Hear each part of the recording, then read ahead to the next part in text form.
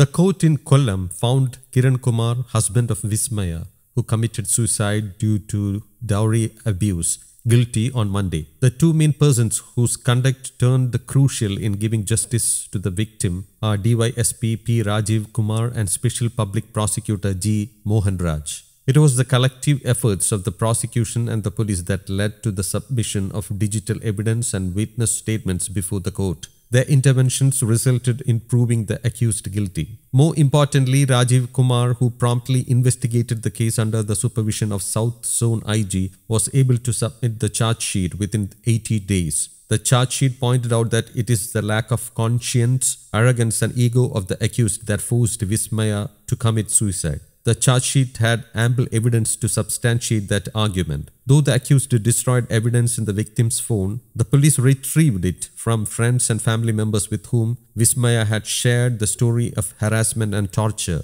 at the hands of her husband, Kiran. Rajeev Kumar earlier had grabbed media attention for nabbing the main accused in the Suryanelli case, who fled to Karnataka. Meanwhile, Mohanraj, who is an advocate under Kollam Bar Association, has the experience of dealing with many sensitive cases that rocked Kerala. He was the prosecutor in the Uttara murder case, Ada Anthony case, Kottayam SME ragging case, Avanishwaram Hooch tragedy case, Haripad Jalaja murder case, Foreigner Liga's death case, and Abhimanyu murder case. News Desk, Kaumudy Global.